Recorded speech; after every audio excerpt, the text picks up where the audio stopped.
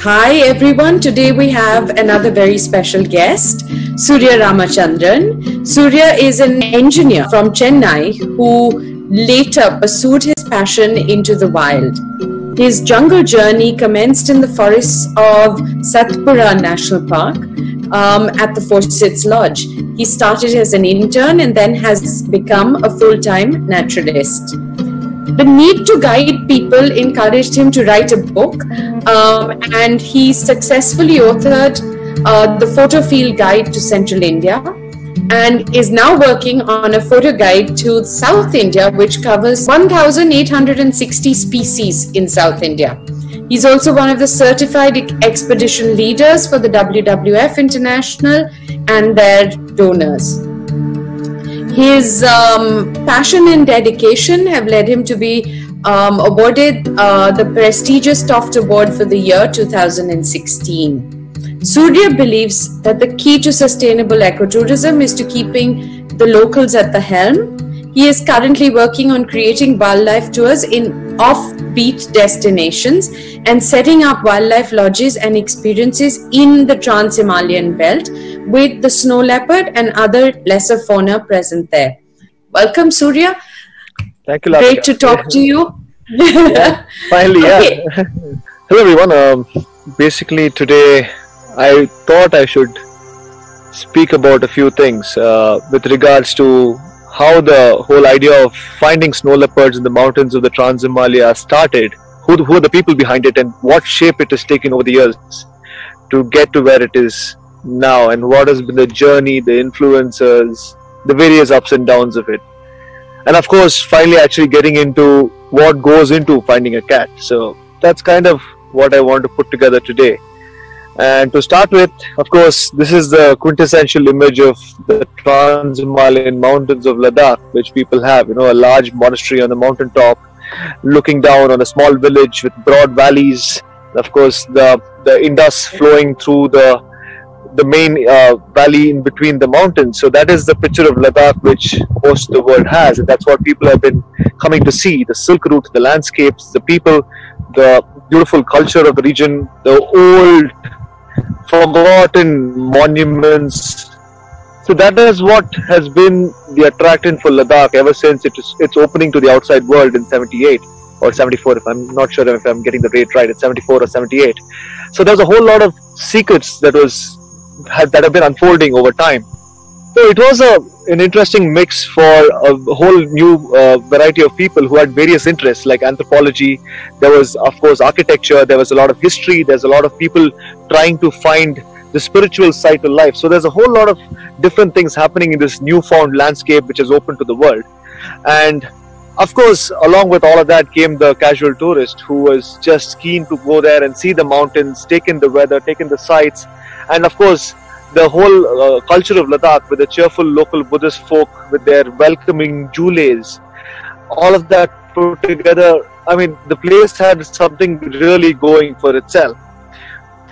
But amongst all that, there was one final thing that brought in a whole new set of people into the landscape, and that is this animal, the snow leopard.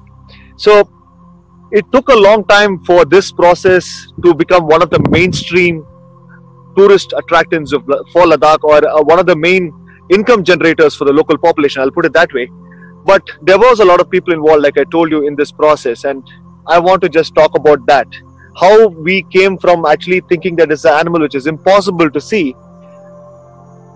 to taking pictures like this, barely in a span of 15 to 16 years. And that is kind of how the understanding of this animal and the way people are working with this animal has transformed over time. So before we actually jump into the snow leopard, I'd like to tell you where exactly we are in the world and where we are talking about.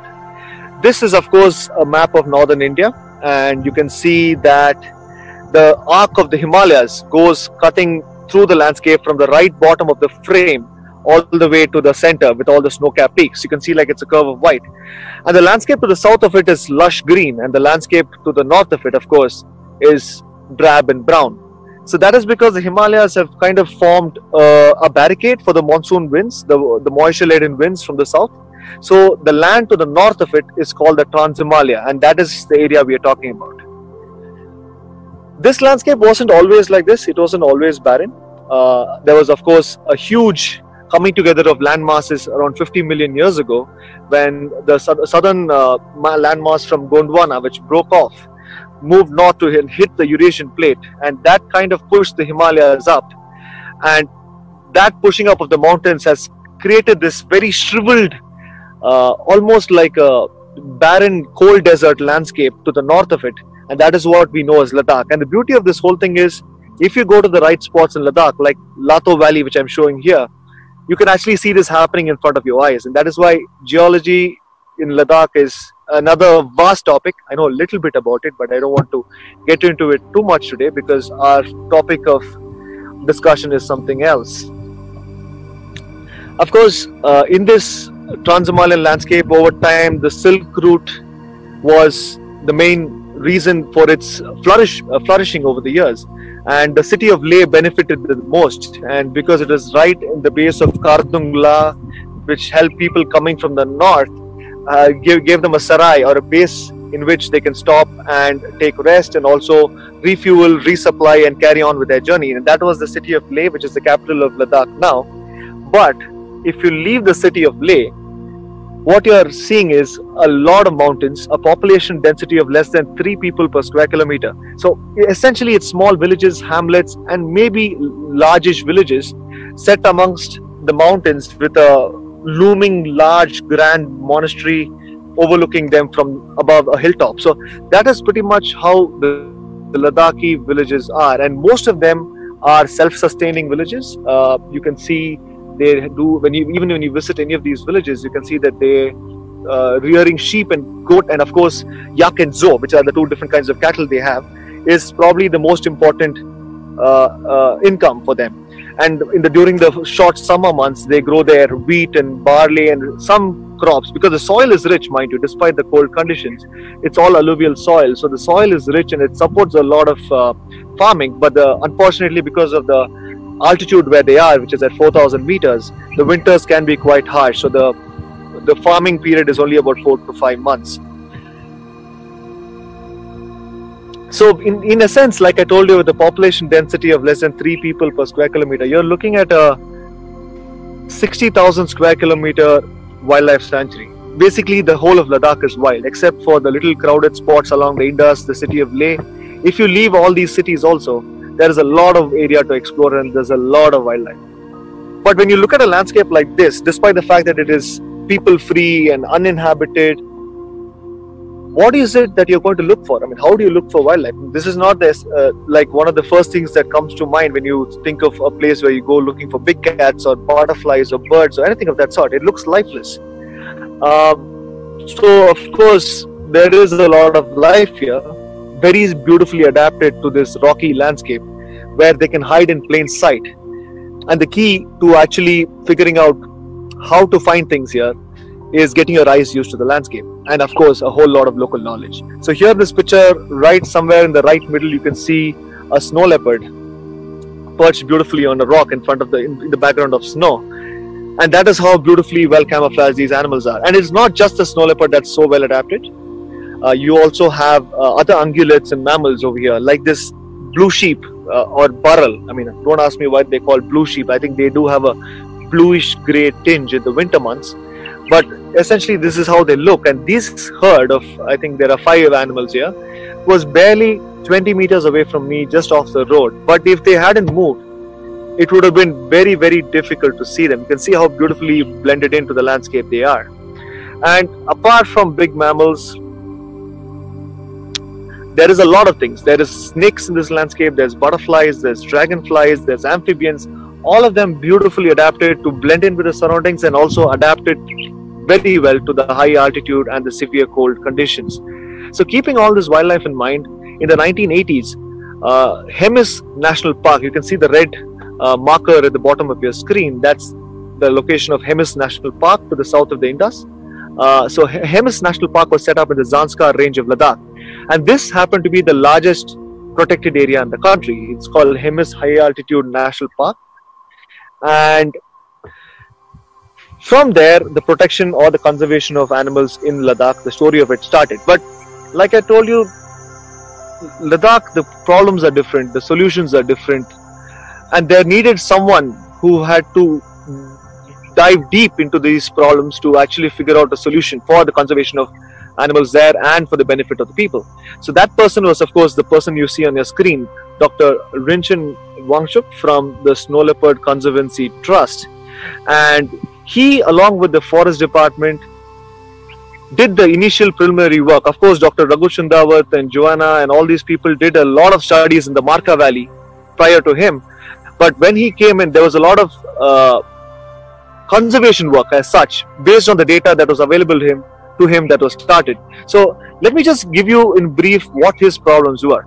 So Ladakh, like I told you, is a very farming oriented society. It didn't have much wood, so most of the corrals were open. The cattle and goats and sheep were actually open. The corrals were open to the sky on the top.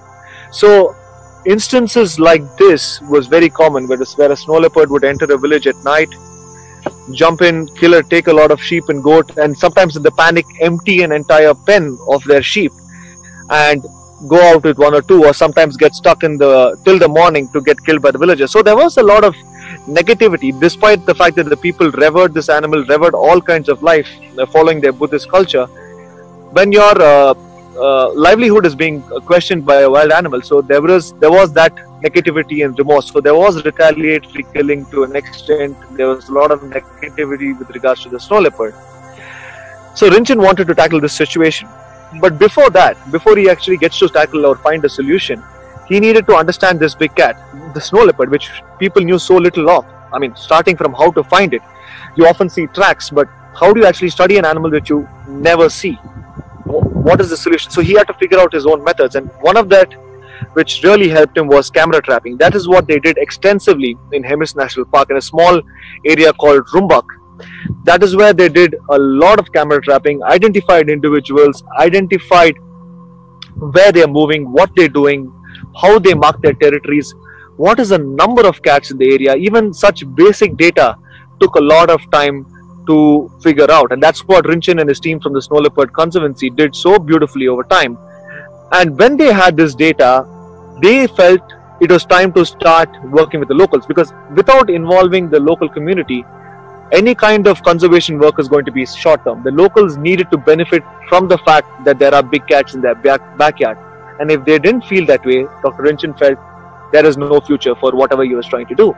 So a lot of the villagers from that area and the surrounding villages were given training to be trackers and spotters. A lot of them were already involved in his study work, and a whole lot more people were also trained to find these cats, track them, and use the spotting scopes and the binoculars to find these cats in the mountains. And one other thing he did was he wanted the income to go directly to the villages when people come to see snow leopards. And for that, he created this network of homestays throughout Ladakh, wherever he felt there is a viable population of snow leopards.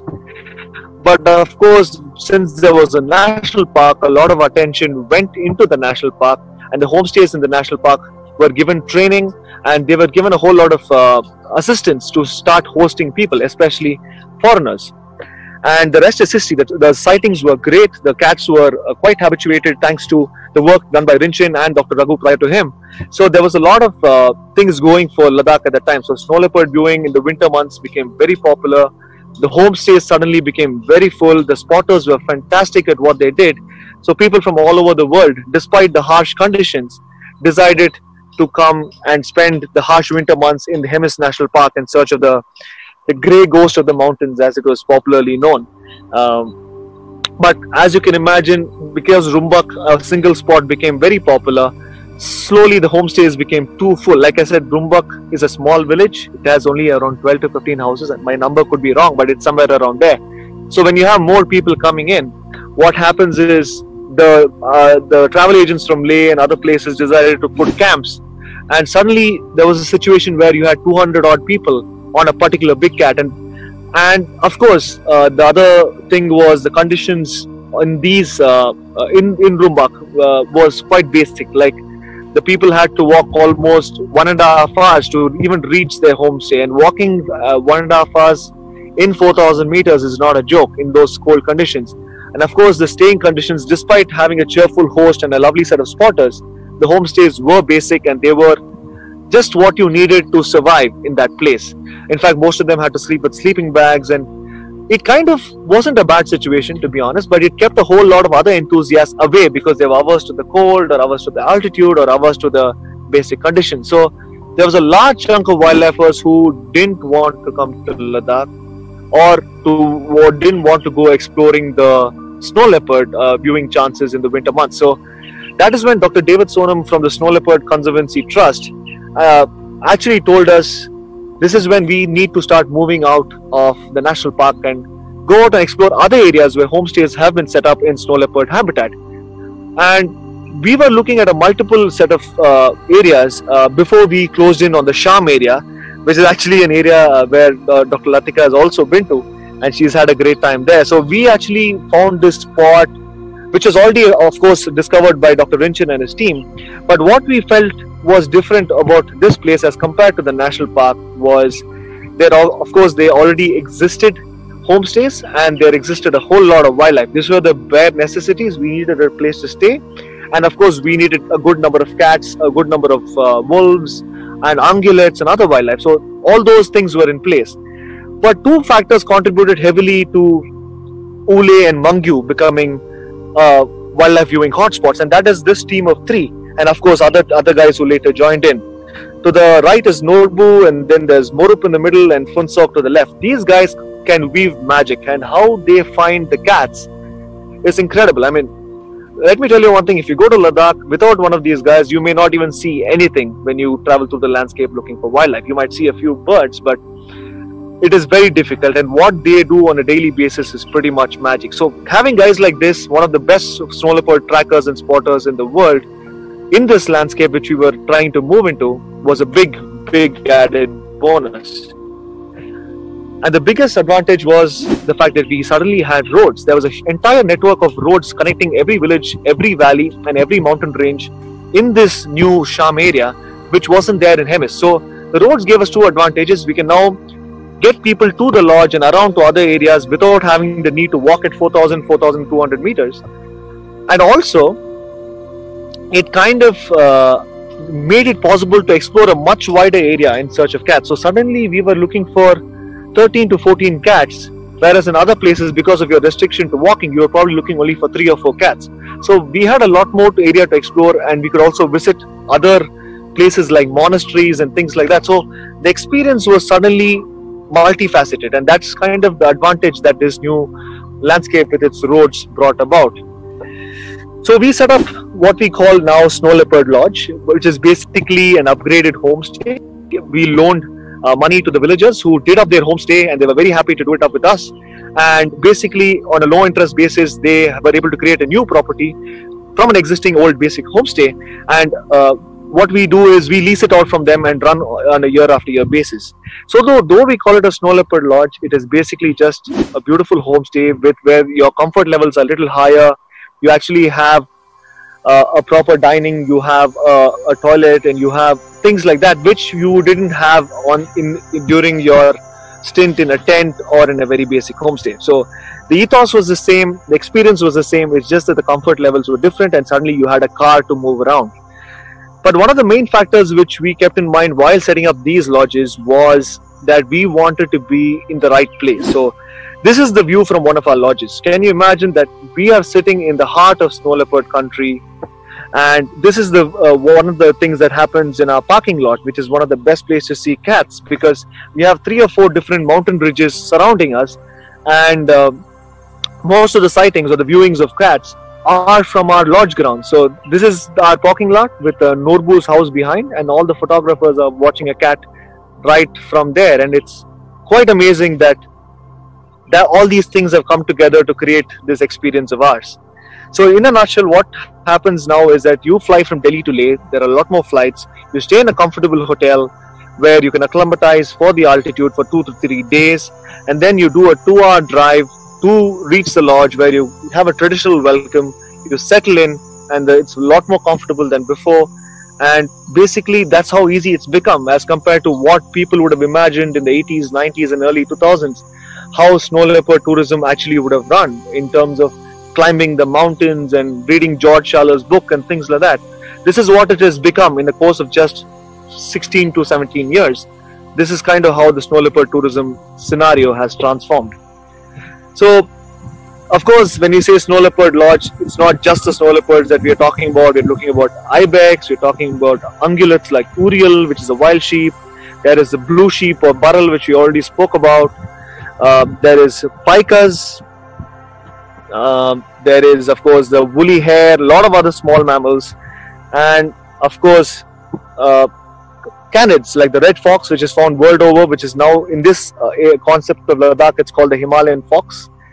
And of course the forgotten carnivore of Ladakh, the Tibetan wolf, which is unfortunately always lived in the shadow of the snow leopard, and a lot of conservation focus needs to shift to this animal if we are actually going to save the population of wolves in Ladakh and probably the entire Tibetan landscape. And of course, great birds, iconic Himalayan birds like the golden eagle, the bearded vulture, the rose finches, the accenters, the partridges, a whole lot of different things to keep one engaged when the big cat is not showing up. So it is a holistic experience, but of course it is centered on this animal, the snow leopard. This is actually not a real snow leopard. I'm sorry. I don't know how well your screen can be seen. So I want to reiterate that this is not a real snow leopard. This is a doll made by the villagers, which we sell at the lodge. And that is actually an added income for the houses. So they make it out of sheep and yak wool. But when you actually talk about finding snow leopards, it's kind of understandable when you see them on the ridges, when they walk along the ridges of the mountains, because their silhouette is quite clear. But on most occasions, this is how it is. I mean, here in this photo, you have 2 snow leopards right in the middle. But when you're looking at this from like 200 to 300 meters away, it's so easy to miss them. And I just want to put into perspective what is the kind of magic that our boys weave on a daily basis when they find snow leopards. You can actually see that there are 2 snow leopards right in the middle here. Maybe later we can put circles around them and show you. But that is how difficult it can be to see these cats. I mean, just to give you another example, here is a landscape this is a ridge which we see from the lodge. And if I tell you there are 3 snow leopards here, including a mating pair, I mean, it'll take people who are not used to this landscape a lot of time to figure it out. But just to make it easier right now, I'm going to just put a couple of arrows. You can see the mating pair to the right, and of course the subarral cub or the female wondering what's happening to the left. And that is the level of magic that is being created on a daily basis by our spotters to make sure we see snow leopards.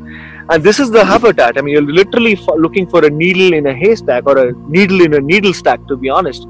And their knowledge of the mountains, their knowledge of the habitat, and their knowledge of the cats goes a long way in helping find these cats. So, and when I say finding cats, there is a lot of difference between every viewing, of course. There are viewings which can go on from 500 meters away, which we watch with telescopes. So of course there are ones where the viewings can be not visible to the naked eye. So roughly when you have the cat at about 150 meters odd or 100 meters is when you can actually see the cat with your naked eye. So you're actually dependent heavily on the quality of the optics, for which we've actually got Zeiss and Swarovski with us, mostly Zeiss, who have sponsored us at the lodge. So we have very good optics to make sure you can actually use the optics to capture images by putting a camera on the optic. So most of the sightings are like that.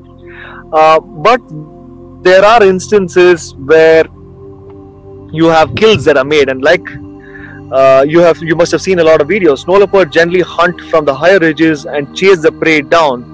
So a lot of the hunts are along the mountain gullies, and the prey is usually at the lower slopes or in the valley floor, and that's where you can find the kills. So when you have kills, it's actually a lot more easier to get closer to these cats. So initially, as you can see in this picture, there were a lot of livestock kills, but the Snow Leopard Conservancy came up with this brilliant plan where they brought in a wire mesh and covered the corrals, and it took something as simple as that to reduce the conflict by almost 95%. And that, mind you, it is 95% reduced now, simply because someone said, let's put a wire mesh so the snow leopard can't jump into the pen. And that's all it took. And in fact, once we, and along with the Snow Leopard Conservancy and a couple of other funders, once we kind of got a lot of the houses in our landscape covered up, mainly by the Snow Leopard Conservancy, I have to be honest there, we found that the snow leopards in the landscape were suddenly returning back to taking wild prey like ibex and urial. In fact, the whole of last year, before the unfortunate early shutdown in March, we had snow leopards killing only wild prey and no livestock. And that is how a simple change in the thought process can actually make a difference. In fact, we were talking about conservation-oriented tourism, a people-oriented setup. But because of the benefits of tourism, people are actually changing their lifestyle. They didn't mind their goats and sheep being killed because they were suddenly being compensated for that by the conservancy and by the guests. So it was very important to make sure their lifestyles weren't changed because of the new form of tourism that's coming in. So it is very important to make sure that their livestock and their way of life is also intact, and to also make sure the snow leopards were going after wild prey like they're meant to. So keeping both of this in mind, it has become a small change in the thought process, just like barely a year and a half or 2 years ago. And this is the kind of difference it's made. It's made the whole process more meaningful. So if you come to Ladakh, if you come to Snow Leopard Lodge or wherever you go, you can actually see that the locals are at the helm of conservation and at the helm of your experience. In fact, I go there as an expedition leader, but most of the time what I do is I make sure the locals are well introduced, and the ice is broken between the locals and the guests, and then they just take over. They are generally a very open, cheerful lot, and what they do and how they have actually changed their mindsets to welcome this whole conservation tourism ideology into their lifestyles, it actually requires a lot of commendation from the rest of the world. This is us after a happy time at Snow Leopard Lodge. This is our team. That's me grinning in the bottom. And of course, our bunch of guests who decided to come back as soon as this whole lockdown situation is done. So I hope all of you join us. I hope you contribute. You have to realize, when you come to a place like this, you contribute a lot of, not just to the economy, you contribute to the ideologies, you contribute to the thought process, and you take a lot back. It is not just like visiting a national park to see a big cat. It is your going into a conservation process which is very well oiled and constantly evolving. So what I'll be saying today could be something totally different from what I'll say in a year or two from now, depending on what our learnings are. But definitely one of the most amazing big cat experiences on the planet, and I'm sure Latika can vouch for it also. And I hope to see you all soon in the landscape. Thanks, Surya. That's amazing. Great presentation. I've been chatting with other members of your team, Hashim and Rohit Sharma, and we've been talking about all of the work that you've done with animals like brown bear and the wolves and things. And will you tell us a little bit, very briefly, about this as well? Well, I mean, like I said, like you just told everyone, I started my work in Satpura, which you can imagine was all bears for me, sloth bears, and I wasn't much into big cats at the start. And so when I got the chance to go to Ladakh, one of my key focus was to, of course, my duty was to find a good spot for the snow leopard and get to know that better.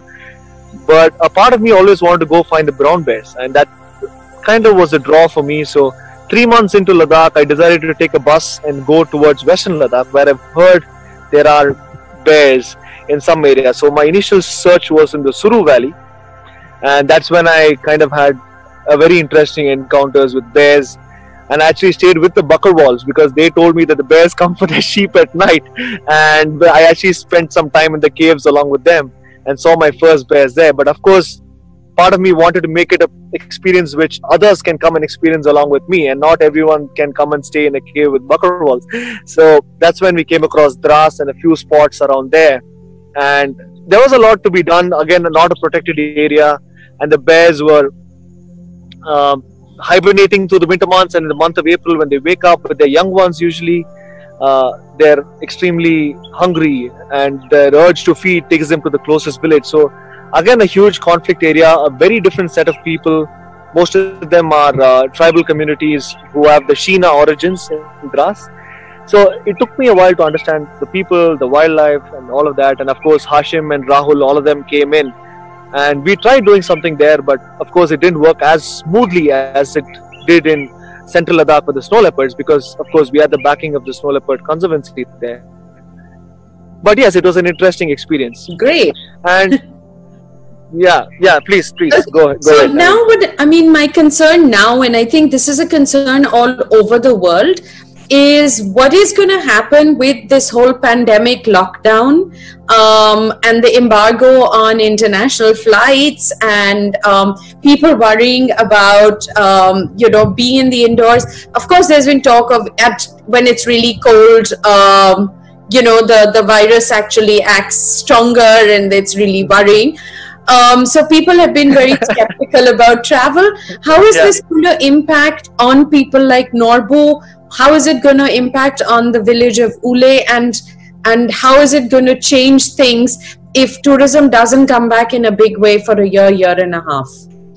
Latika, it is pretty obvious what's going to happen when someone's economy and lifestyle has been changed by the new influx of a lot of money with snow leopard tourism. You have to realize that their lives, though self-sustaining and a very happy life, it wasn't financially as comfortable as what it is now because of the benefits of this. And not just Norbu, I'm talking about drivers, travel agents in Leh, hotel owners in Leh, other people in the village who are employed by the lodge, because suddenly they had a 12-month pattern to income, so before the winter months were just idle time.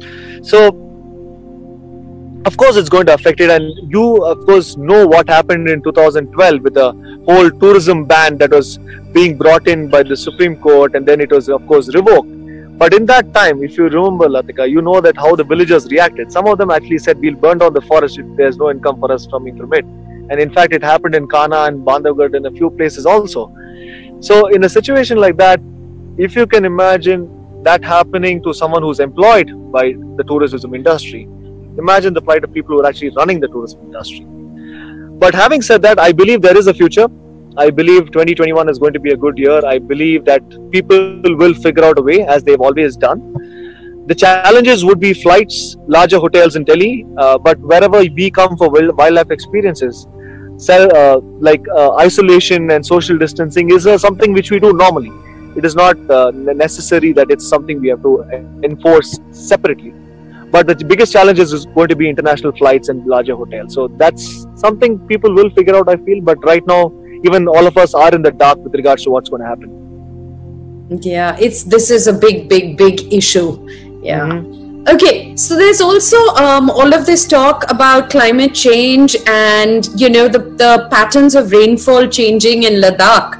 And we've seen the great flash floods that have happened, and how greening is not necessarily a good solution for something like Ladakh. So can we talk a little bit about that, because this is not an issue that a lot of people discuss? Of course. Latika, my time in Ladakh is basically the last 4.5 years. But most of what I'm saying is based on what I've heard and whatever I've seen in the 4 years. But what I've seen in the 4 years may not be a basis, because it's a very short period to assess the weather patterns of a region. But in general, whatever I've spoken, Ladakh is heavily dependent on the winter snowfall to make sure the water availability is there for the summer.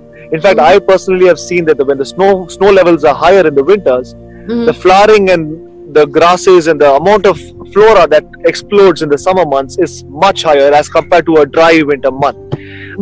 So there is a huge dependency on the winter snow. So what climate change has been doing in Ladakh is kind of breaking this pattern. They've been snow late into the month of May and June, which is when they farm. So you can imagine a blanket of snow over their young crop is going to cause a lot of havoc. And at the same time, if you have a snowless winter, though it's not a norm, like I said, it's a Trans-Himalayan, it's a cold desert, but it is bound to get some amount of snow. But if you have a snowless winter season, you're going to have streams drying up much faster. So solutions have been thought about. There are generally an intrinsic water conservation thought process in Ladakh with the local community. In fact, even at the lodge, we're thinking of going back to dry toilets, which the locals have been using, and not have wet toilets, which is what the world wants. And we're trying to figure out a comfortable way of doing it. But having said that, we have to study it a lot more to understand whether it's actually a short-term thing or something where a solution can be worked out. Like in Ladakh, they've started this new ice stupas thing, which can supplement the water solution. But all of these are experiments, and it is good to do experiments, but the final solution is definitely going to be a while before we understand what exactly to do. Okay, and so tell me also about things like waste generation and the heavier requirement for drinking water, bathing water. When you have huge influxes of tourists, does this actually impact on the villages, and does it affect the surrounding areas, because waste decomposition doesn't happen at these higher altitudes? Yeah. So absolutely, Latika. So how does this affect? I mean, it is probably the biggest problem in Ladakh. It is the biggest problem right now in Ladakh, because there has been a huge influx of tourists, especially in the 4 months of summer. Suddenly the number of people which can come in a year can go between 100,000 to 200,000. I'm just talking about 4 months. And of course, a lot of it is spoken about as a tourist problem, but local lifestyles have also changed. People are progressing there, and they're learning from outside. You can definitely say the outsiders have the blame for it, but their local lifestyles have changed. And the usage of things and their way of living has also changed. So there is a very dire need for a solution for all this. Right now, everything is being dumped in a particular place outside Leh, and they set fire. And this kind of waste generation, both by civilians and the army and the tourists, has, in my eye, the biggest problem that it has caused is the outburst of a huge number of feral dogs throughout Ladakh. And you've been seeing that, Latika. You saw it when you came also. Yeah. And our wolves and the breeding Saras cranes and the breeding birds and the Urial, which live around the Indus Valley, all of them have been heavily affected by these dogs. In fact, the wolves have been crossbreeding with dogs to such an extent that for 2 years in between in Ule, we only saw the crosses and we never saw true wolves. And that is extremely worrying. Yeah. So trash can actually complicate things which you don't naturally see with the naked eye, like unless you are there in the landscape, something like the wolf story. But having said that, there is now some effort. There is a setup for waste management in Choglamsar. There is a plastic ban which is slowly being imposed in the hotels in Leh. There is actually a water consumption like norm or a guideline which is going to be brought in. So a lot of it is going to be done, but again, like I told you, it is something which we have to wait and see how it is implemented. We can't implement the same solutions which we do in Bombay or Ahmedabad or Gujarat. Absolutely. As we do in Ladakh. Like you said, the decomposition rates are a lot slower, and the kind of waste generated and where it can be dumped, and the wind, of course, takes waste through a larger area. So we'll have to figure out a lot of things. But from our end, at Snow Leopard Lodge, we don't use plastic, and we use the kabadi wala extremely on a regular basis, so that our waste is taken to the kabadi wala in the Leh market, who takes it to someone in Jammu, and everything is recycled. And our efforts year after year is definitely focused on reducing the amount we are actually taking back from Ule after every group. We're trying to quantify it, measure it, and figure out a solution. But if the Leh authorities figure out a solution on their part, everything complements each other and can go a long way in changing the way we look at Ladakh or tourism in Ladakh. Fantastic. I also wanted to understand, have you ever seen examples of snow leopards actually coming and scavenging on meat waste that has been disposed of in these sites? Have you had any examples of that? No, Latika, I have not actually seen that, though I have seen that when snow leopard come close to villages, the dogs do chase them away. But again, that is something where we can't assume they're coming for the waste. They could actually be just passing through or coming for a live domestic animal. So I actually haven't seen a snow leopard going and feeding on waste. Probably because there is food availability. But I've seen brown bears do it heavily. Yes, bears do it. Yeah. Foxes, wolves. I've seen stone martens do it. Weasels do it. Generally, the omnivores and the more adaptable animals do it. I personally haven't heard of or come across a snow leopard doing it, so I can't comment on the matter on that. So. Oh, fantastic. Okay, now there's another amazing cat that we haven't talked about at all, which is the lynx, which shares, and overlaps with the snow leopard. Tell us about the lynx. Have you come across it? What do you know about it? Oh yeah, so lynx, of course, that is in a way, the Palace's cat and the lynx were something I was really after looking for the snow leopard.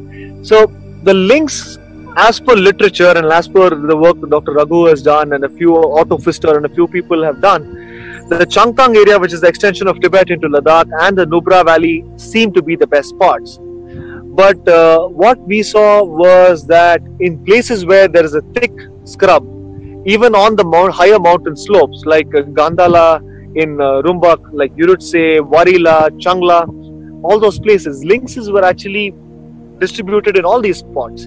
So there is no pattern to this in some way, but you can say that when the habitat was rife and there was enough woolly hairs available to prey on, or enough pikas available to prey on, the lynxes were there. So in Hule, unfortunately, we don't have any lynxes because we don't have as many woolly hair or a thick bush as you've seen. But in a place like Yurutse or in Nubra or Warila, the landscape and the vegetation is different. So lynxes are there. So I've seen lynx in Nubra, of course, and I've seen lynx in Yurutse in Rumbak. I've got a glimpse in the Changtang area, but I won't count it. But I know of a few pockets in Ladakh where you can see them.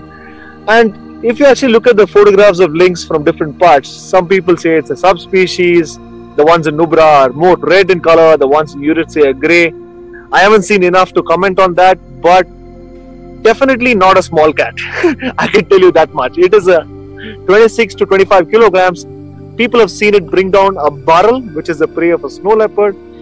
People have seen it bring down markhor, as the new video was released in Pakistan. So definitely not a small cat, a powerful muscular cat with a short tail, tall ears, very similar to anything we would imagine, like a caracal or like an Iberian lynx or a Canadian lynx. So in a lot of ways, or a bobcat, a lot of ways very similar in behavior and habitat, but unfortunately very poorly studied in the landscape. So we don't know the numbers, like we don't know with the snow leopards. We don't know the numbers, we don't know the diet, we don't know their patterns. But recently, from whatever I've seen, I can see that they have 2 to 3 young ones. People have been seeing them regularly in some parts of Ladakh. So yes, a lot of indirect evidences, but no consistent study. Yeah. Okay. So, I mean, this of course brings another thought to mind for those of us who are really hardcore, keen cat people.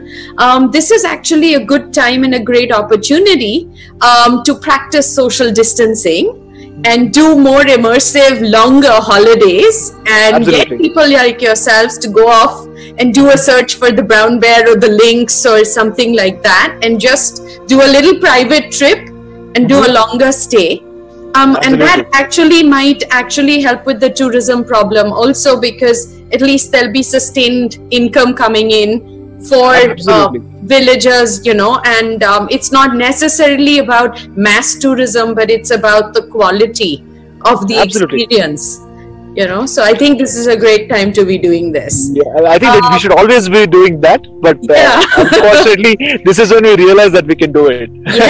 yes, absolutely. And the Palace's cat, tell us about the Palace's cat. So the Palace's cat, it is probably the weirdest animal I've seen, Latika. Okay. So the Latin name Ontocolobus manul literally means ugly ears. A cat, an animal with ugly ears, and that's what it means. So I spent one autumn looking for the Pallas cat because I'd already gone up before the snow leopard season started, so I had a little bit of spare time. So in Ladakh there are a few places where it's been recorded, but of course the extreme eastern tip of the Changtang Plateau is where people say the Pallas cat can be better seen, though there are reports from other places. So I went to this place, Hanle as you know it, and I spoke to one of the homestay owners. He directed me to a few spots to look for Pallas cats. And one morning I remember left early morning, 5:30, of course freezing cold, and then reached this rocky outcrop that the homestay owner mentioned, and right behind it there's this vertical cliff with a lot of holes in it. And of course early morning, twilight, I'm putting my binoculars to these holes, and you see this small white thing looking back at me, and I have no idea, it's a hole and there's a face, it's dark. So I had a decent camera then, so I took some shots, zoomed in, boosted up the ISO, all the jazz, and of course there was this Pallas cat looking back at me, and I was like, wow, I mean, who would have thought?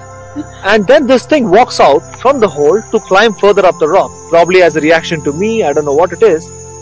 But what it has, Latika, was this hairy mass coming out of both its sides. So it actually looks like an animal which is just floating, because you can't see the legs. And it's just a whole lot of hair walking, and it just went and sat in its place, sat there the whole day, swapped at some birds. And they actually have middens like rhinos, so they deposit their droppings in a particular place, and it comes out regularly for that in the day. So I actually spent the whole day with that cat, and it was fantastic, but definitely one of the most weird animals I have come across. Forget about cats, any animal. Yeah. Amazing. So I've had a very close relationship with Ladakh because my grandparents used to be in Srinagar. And the first time I went there was in the 70s. Wow. With the army, a long time ago. And, I wasn't born then. And when Ashish and Joanna were filming, and then when Raghu was doing his PhD work, they would all come to the farm to my grandparents' place, and so I've known them pretty much for a long time. So, but I've never seen a Pallas cat. I've seen lots of pictures and met people who've seen it, but that's on my list. I really want to go. We'll try once. I heard Sikkim is also good nowadays, along with the sand fox. There are parts of Sikkim which is also good for the Pallas cat. But of course, Mongolia is the spot if you really want to get a sure shot and things like that. Well, God willing, we'll all be traveling soon. So, God willing, yes, of course. Yeah. Okay, so thank you so much. That's been really super interesting, and I think we go back with thoughts on what to do to help with the conservation tourism situation, because that seems to be the key for lessening animosity and decreasing human-wildlife conflict, especially with the snow leopards. Today, this is a great beginning, because I think when the industry comes together, and for the first time you have scientists, tourism people, photographers and naturalists coming together to talk about issues, it's a great beginning and a very strong message going out. So great talking to you. Thank you so much. Thank you, Latika. It's been a pleasure, and I hope to catch you. Bye. Bye.